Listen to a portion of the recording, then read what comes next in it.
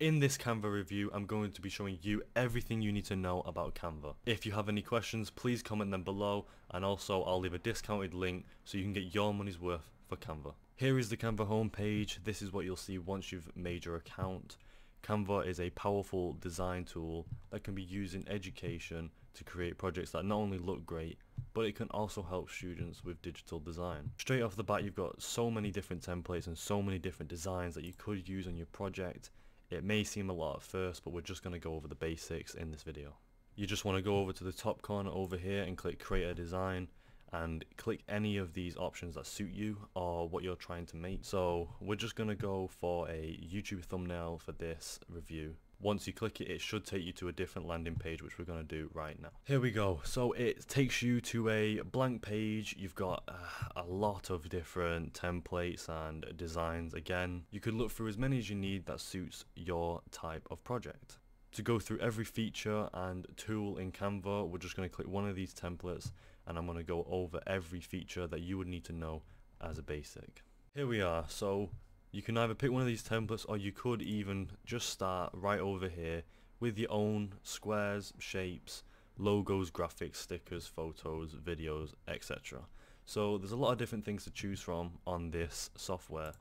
You can upload your own images here, videos of yourself, audio of yourself if you were creating a video. But for this, we're going to be creating a YouTube thumbnail since that is the one we clicked in the first place. Right here is the text section, loads of different fonts, loads of different designs. Again, a lot to choose from, to be honest. If you are to click on one of the texts right here, either midnight or gaming, or if you were to create your own text, you can duplicate it, delete it, or if you click on these three dots, it creates a whole list of different things you can do. Send backwards if you want to have stuff overlapping, and other types of features like animate, comment, link, etc. There's different shapes that all have the same features that you can use, and this is just one of the templates of the many that you can choose from. So now that we've got one of the templates out of the way, we're just going to go back and remove that, and I'm going to show you the features of designing your own from scratch. So let's say we wanted to create a music thumbnail. Let's just go out there and let's just make a music thumbnail. So I'd drag and drop one of the photos right here, and you can do a lot of different things like resize it and rescale it and all stuff like that. Let's drag this over here, match it up with the actual thumbnail itself, and just resize it so it fits the blank template. Now, staying in the elements section, you have loads of different features like shapes that you can also add to your thumbnail.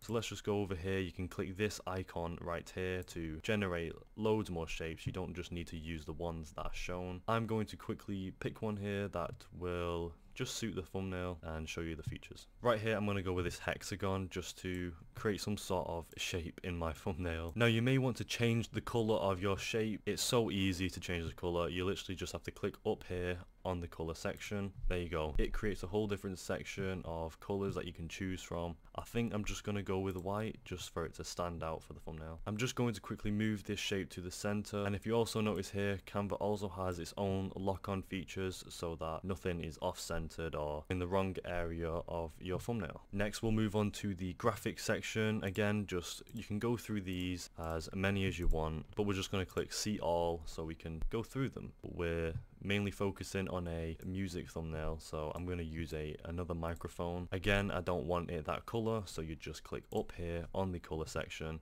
and make it white.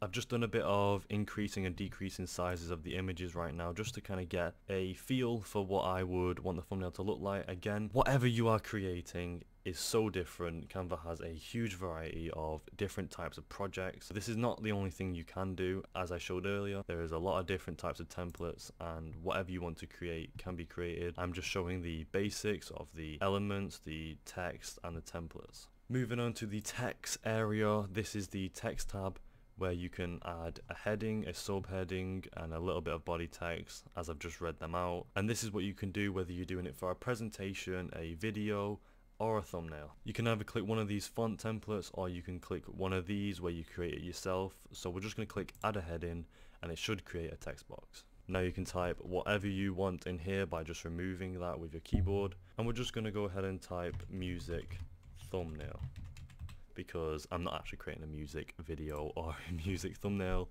I'm just going to show you how it works.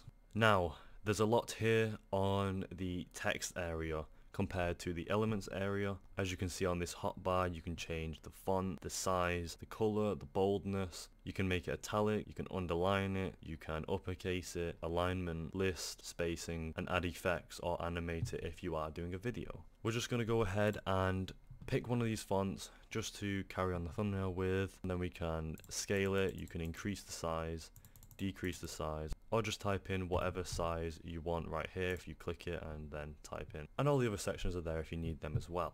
Right down here at the bottom is the more section. Now this is the section where you'd be able to add photos, or you could add styles right here if you click that as well. And if you go back on the dots, you can just keep adding more. You can see that I've recently used one of these. If you'd want to change it, you just again drag and drop right there, and then just remove the background if you right click and then click delete. But we don't want to do that, so over here you can also undo like that, or redo if you want to redo what you've just done. So there's a lot of different features, whether you want to use it for thumbnails or videos, presentations, all that. Alright, so using just the features I have showed you so far, I'm going to just quickly create my own thumbnail. I'm just going to go on top of this a bit, edit it a bit, make it look a bit better. But I'm not going to use any features that I haven't just shown in this review. And here we go. So right here, it may look like I've done quite a bit. However, I have just used the main things and the main features I have shown in this review. Right here, I have my heading text that I already showed to you guys. Then I also added a subheading text where I changed the color right here, and then added a few more elements at the bottom. I also added a few more elements over here, and that's pretty much all I did through the features that I have shown you in this review. Overall, I absolutely love the Canva software.